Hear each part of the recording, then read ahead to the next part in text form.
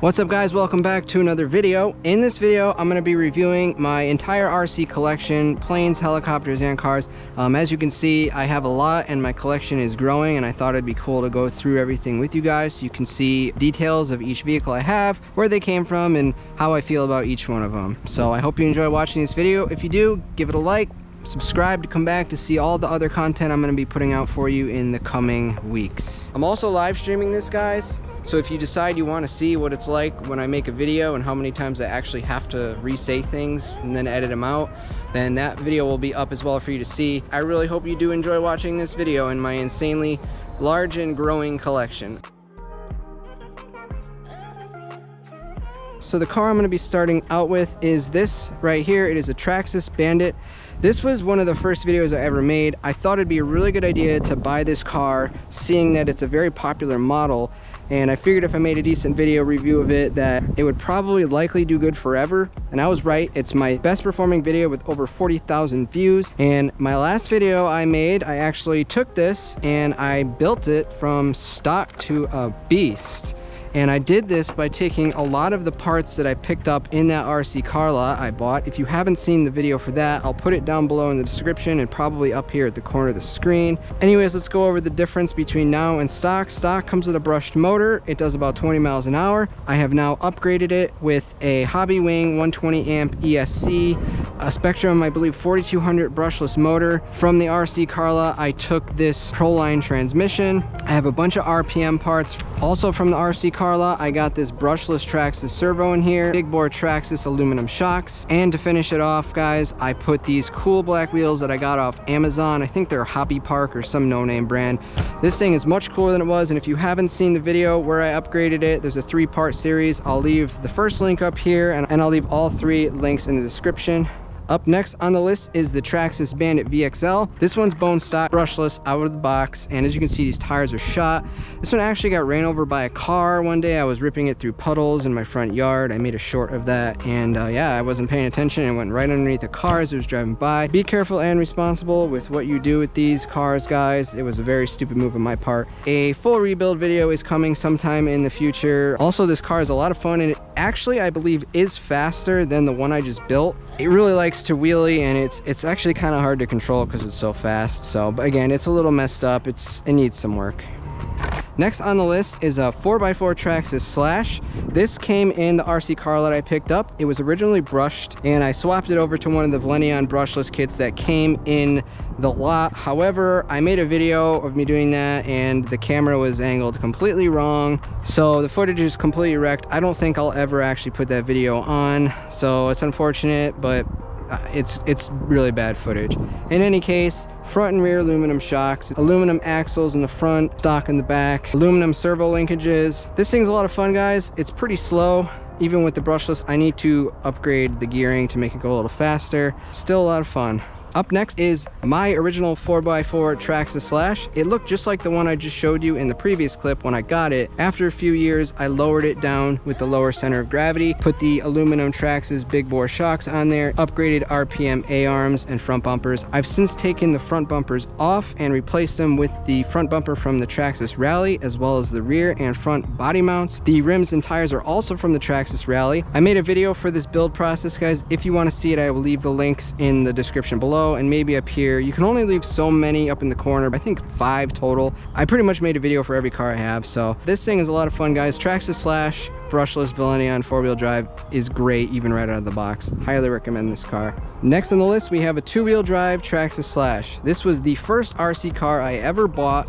I bought it from my wife, and I ended up playing with it way too much. She then told me, Mike, you gotta go get one for yourself because this is mine. So I did. I went and picked up the car I just showed you in the previous clip.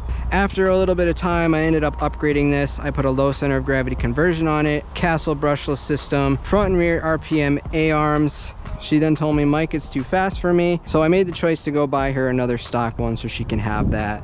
You'll see that in the next clip. It needs a little bit of work. I took some parts off it for a build in a video that's coming up very soon, so keep your eyes open for that. This thing is great. If you've never driven a Slash with a low center of gravity conversion, I highly recommend it. It doesn't roll, it drives more like a car. Overall, a lot of fun to drive this. Next up on the list is the Slash that I had to replace hers with. Obviously, as you can see, it is the pink version. This one is completely bone stock, guys. This is literally what it looks like outside of the box. I always say to people, if they don't have an RC car and they want to get one, this is probably a great option to start with. It's not too fast, it's super durable, and man, it's a lot of fun.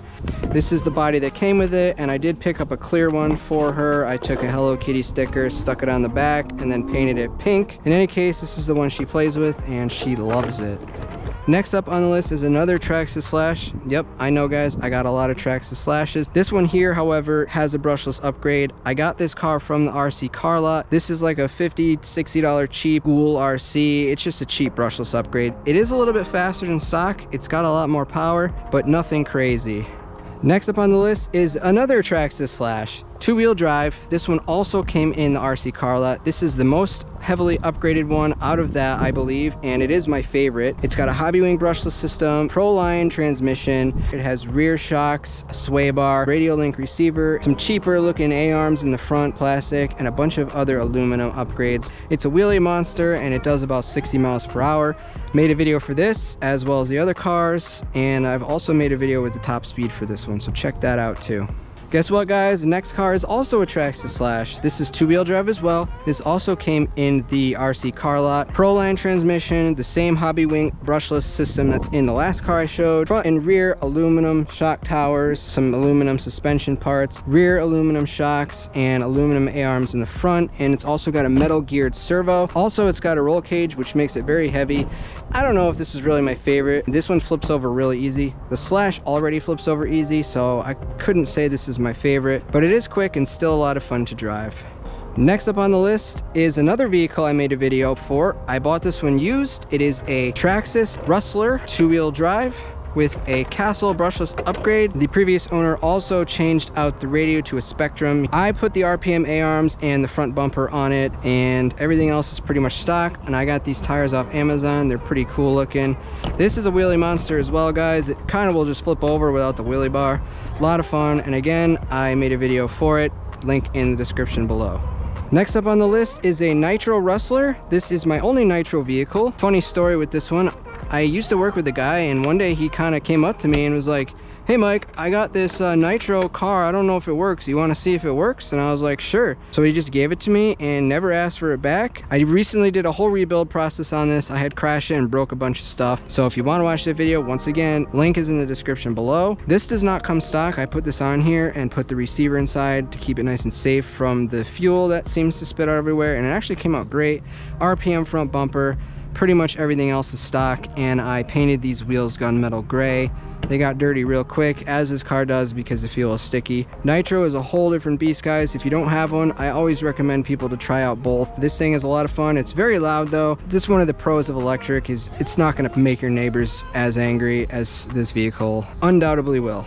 Next on the list is the two-wheel drive Traxxas Stampede. This is a brushed monster truck, and I actually made a video for this as well. I bought it with the intentions of making a video just like the Bandit. I know it's a popular model, and I figured it would probably be a video that would do well forever. It's bone stock except for the wheelie bar. This thing is a wheelie monster. If you're looking for a car that's a lot of fun that will do wheelies, this is your go-to car here. And if you're new to the hobby, you're always going to want to probably start with the brushed. I ended up liking it way more than I thought I would. It turned out to be one of my favorite RC cars. As I said in the video review, don't ever let anyone tell you a brushed RC car can't be fun. Guys, next on the list is the Arrma Granite 4x2 Boost. I pretty much picked this up strictly to make a video. The hobby shop allowed me to borrow the Arrma Sentin 4x2 Boost and the Vortex. Those videos are doing really well for my channel, so I knew that I needed to buy this to make that third video of the series. It's not fast at all. I ended up really liking it more than I thought. I love the color scheme. I think the orange is beautiful. Again, it's brushed. It'll only do about 22 miles per hour. This one won't pull wheelies because the motor is in the center, so there's not really much weight in the back, and it really doesn't have enough power to do it anyways. I did a full review on this car as well, so if you want to see it, check the links in the description. This one I'll probably put up in the corner. Up next on the list is a Traxxas Emax. I also got this one for free, guys. One of my good friends, Alex, just gave it to me. He said, here, take it for your channel. Alex, I really appreciate that. Dual brushed motors, single brushed ESC, 2 servos, 1 for each wheel, 4 shocks in the front, 4 shocks in the rear, 4 A-arms in the rear and front, 4-wheel drive. This thing's a lot of fun, guys. I changed out the receiver to radio link, but then I ended up pulling it off because I needed it for another video. This is the type of car you give to someone who's never played with one before, and they will immediately ask you how much it costs. I think this is a great way to impulse someone who's not really into RC to want to go buy one. This hobby is just awesome, and I think most people don't really realize how much fun these things are until they play with them. And last on the list, guess what? It's another Traxxas Slash 2-wheel drive stock. I'm not going to get into any details on this. You'll see why. It's coming in the next video I'll be uploading. Alright guys, helicopters now. So this right here is the Blade 230S V2 6-channel RC helicopter. 6-channel means that you can actually change the pitch of the blades, so you can flip it upside down and it will then fly inverted. If you're not really familiar with what that means, just search 3D helicopter. You could fly this thing in all different directions. It is pretty much relatively a beginner's helicopter. It also has safe mode, which means that you can hit the button on the remote right here if you're in trouble, and it'll just automatically right itself, which is definitely a cool feature when you're learning. Safe mode will also limit your bank angle, so you can't go farther than this or this, and there's multiple settings for it. Once you turn safe off though, you're at the mercy of knowing what to do, because if you tip it sideways and you don't know what to do next, guess what? It's going right into the ground. You got to know how to fly a helicopter to fly without safe mode. If you don't know how to fly a helicopter though, recommend getting the simulator, and this is actually probably your best bet to pick up. Brushless. It's direct driven, brushless in the back. This thing is a total blast. I can't recommend it enough, especially if you're new to helicopters. Start with something small like this. First of all, the bigger they are, the easier to fly. So if you can master flying something small like this, it's gonna be a lot easier for you in the future. Helicopters are not easy to fly, but they are very, very satisfying when you actually do figure it out. Next on the helicopter list is the Blade 230S. This is the V1. So obviously this came out before V2. I purchased this after having a few different helicopters, and man oh man, it's a good helicopter. Also 2 brushless motors in this one. I crashed this one. I did buy the parts, but I ended up just buying version 2 instead because it had just come out, so I haven't flown this since. Also a lot of fun, guys. I don't really know if it's worth buying V1 anymore since they have V2. Another thing too, all the ones I'm showing you guys, they all run off the same remotes. That's one of the best parts about these things, is once you have the remote, you kind of can just buy any plane or helicopter and sync it up to that remote.